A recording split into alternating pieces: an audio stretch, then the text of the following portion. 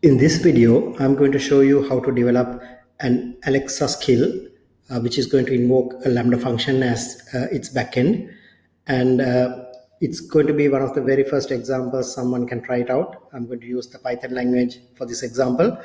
I'm not a specialist in Python, so there might be better ways to write your actual Python function, but I'm going to show you a quick way to get started in a few minutes. And I'm going to use the Sigma IDE, which is completely browser based, so I don't have to install any software or meddle with the command line to push updates to AWS. So let's get started. The first part of this exercise will involve the creation of the voice user interface, which is going to be the skill aspect, which is running on the Alexa. And the next part is going to be the backend code, which is the Lambda function, which is going to execute the backend code. And finally, I'm going to link it up with a Amazon DynamoDB call, which is going to fetch some data and return to the Alexa application. So let's get started. First of all, I'm going to go to the developer console and I'm going to create a new skill called Chinese animal and select that it's going to be a custom skill and starts from scratch. And I'm going to specify the invocation name, which has to be 2 words, as Chinese animal. That's how I'm going to invoke my skill. And as you can see, there are a few built-in skills as a built-in intents, but I'm going to add my own intent called Chinese animal intent, and I'm going to create that custom intent. So the utterances to invoke this intent might be, what is my Chinese animal for the year, and I'm going to specify the year as a slot, which is like a parameter, and I'm going to create a custom slot and add this utterance, and I'm going to just add one more utterance. What is the Chinese animal for the year? And I'm just going to select the existing slot and add this utterance as well. So 2 is enough to get started for my first example. And down here in the intent slots for year, I'm going to select Amazon 4-digit number. So it's going to be like 2012, 2010, etc. And once this is done, I'm just going to make sure Chinese animal intent. Okay, this is correct. I'm going to save this model and I'm going to trigger the build. It will take a little bit of time because Amazon runs the AI behind the skill to recognize the voice. And during this time, I'm going to come into my sigma.slapforge.com, which is my Sigma IDE. It has already been configured with my AWS account. So I'm just going to go ahead and create a new project, Chinese animal. And I'm going to select my primary language as Python. The IDE supports both Node.js and Python. And as you can see, you're straight away brought into a Lambda function. And if you were to say print hello world, this is executable as it is. You can create a new event much simpler than using the default AWS tools. So if I just want to invoke this hello world function, you can see that it is successfully executed hello world. If I want to change this code, you can see this is in action extremely fast. And for now, I'm going to just leave it here. As you can see, all the log files is also shown at the bottom pane, so it's very easy for the developer. You don't have to go to another console and search for logs. And the build is successful. So I'm going to come into the endpoints section of the skill and select AWS Lambda as the service endpoint. And I'm going to copy this to my clipboard and come back to my function. And I'm going to select Alexa skill and drag it and drop it into this function line. And you will see this red color icon on the left, to the left of the letter number 1. And it's going to change after I set this trigger.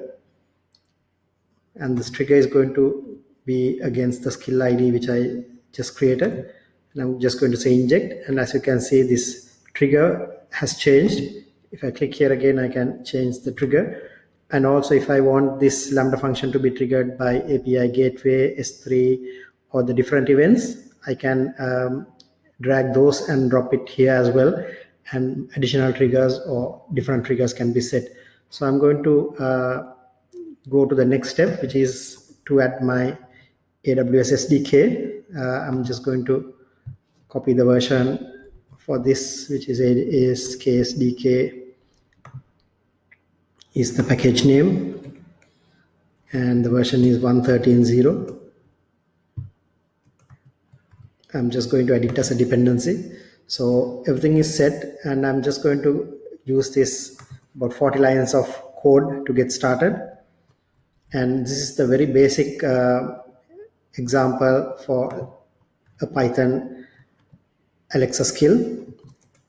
And I have just defined 3 classes which implement the launch request, an error handler, and my custom intent for the Chinese animal intent, which I have created. So this is the intent which is tied with the Chinese animal intent that we created here.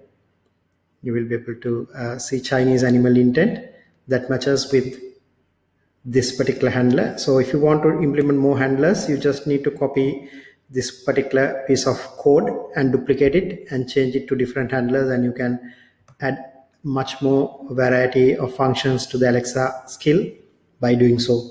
So let's get started with just the single Chinese animal intent.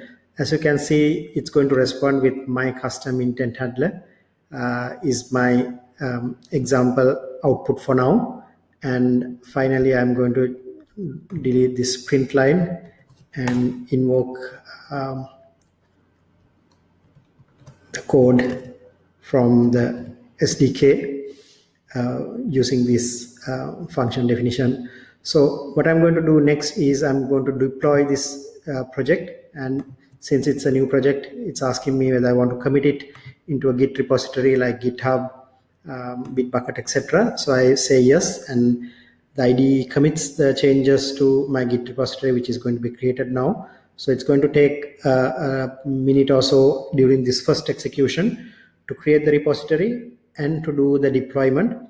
And in this case, you might see a warning because I have created a function named Chinese animal just before I started this recording. So that's okay. This is this warning, the Lambda permission for Chinese animal.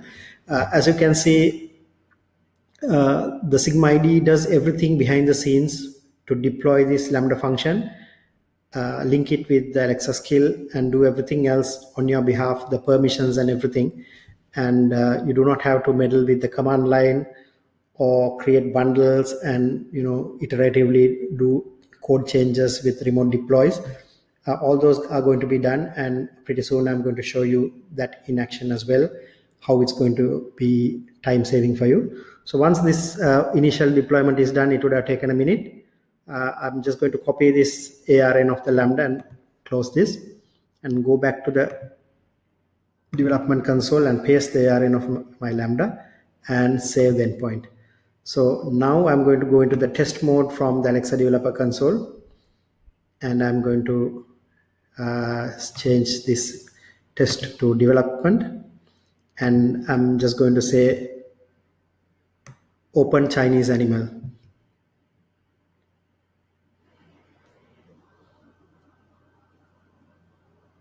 Welcome to the Chinese animal game 2. And if you look at this code, you will see it says welcome to the Chinese animal game 2. Okay, that's a mistake. I just don't want this game 2. So I'm going to change this code. Welcome to my Chinese animal skill. I just do a quick deployment using this function, quick deploy, and it will take 1, 2, 3 seconds. I come back to the Alexa developer console and I say open Chinese animal. Sorry, there was some problem. So this is because sometimes the Alexa developer console needs to be reloaded.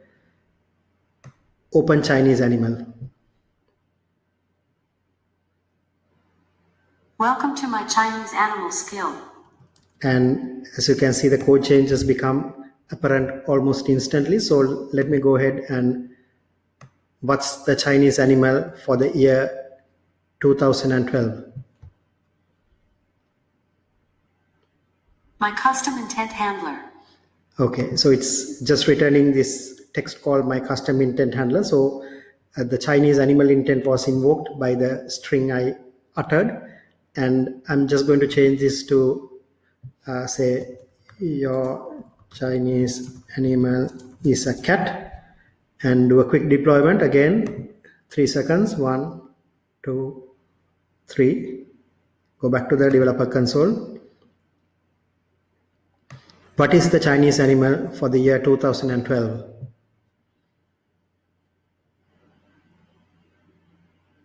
Your Chinese animal is a cat. So we have a very fast iterative development cycle. I can just change the code, and in 3 seconds I can see it in action with the actual Alexa. So let me turn on my actual Alexa, which I have at the side. Alexa, open Chinese animal. Welcome to my Chinese animal skill. What is the Chinese animal for the year 2012?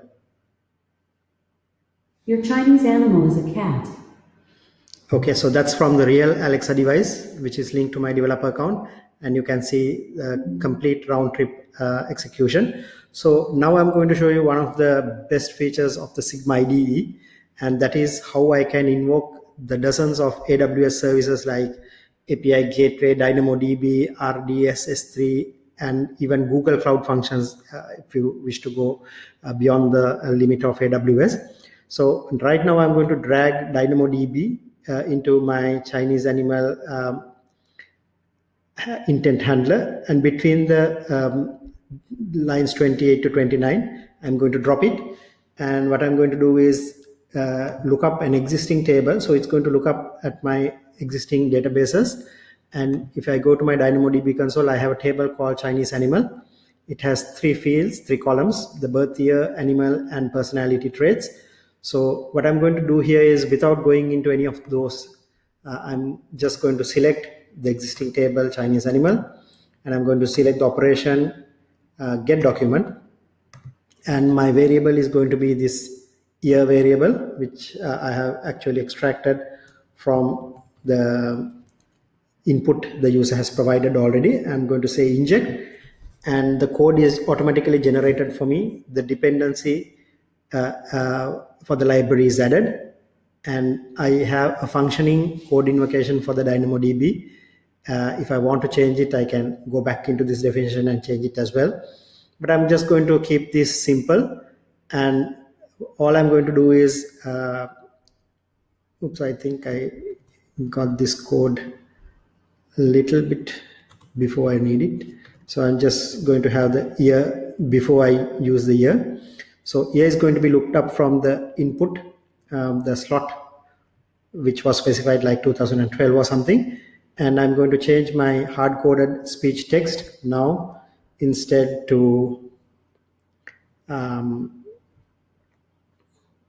something like this, which is going to be what I read from the DynamoDB table. So it's going to be your animal is and the data is the array which is returned from the DynamoDB get item call. So the animal name, which is a string, and the animal traits from that lookup as well. If you look at the DynamoDB table definition, I have animal attribute and personality traits attribute. So those are the 2 items which are being picked up from each item of this returning array return from DynamoDB. So let me just do a deployment. Now, since I did a DynamoDB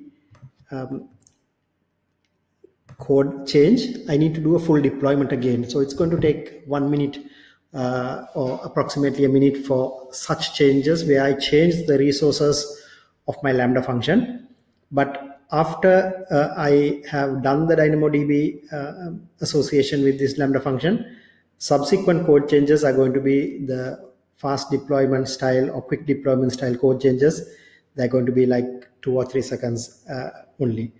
So let me wait until this deployment completes, and thereafter when I search for my Chinese animal between these years 2002 to 2020, I should get, say, for 2010 the tiger, snake for 2013, etc. So the deployment is complete, and I'm going to go back into my Alexa console, open Chinese animal.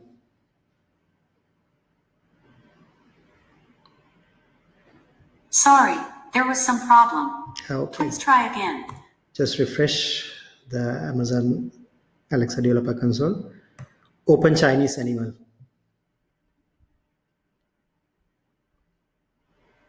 Welcome to my Chinese animal skill.